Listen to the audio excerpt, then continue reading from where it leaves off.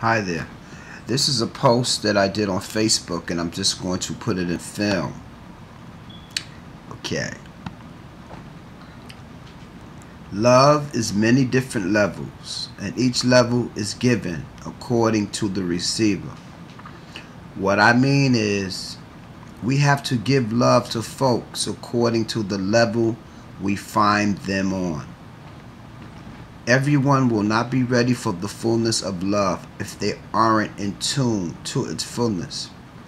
Give accordingly, because if you give love to someone and they hurt you, just think to yourself, maybe what you gave or give, they weren't ready or there to receive.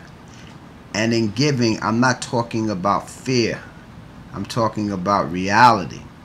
Love is living out various emotions. Love.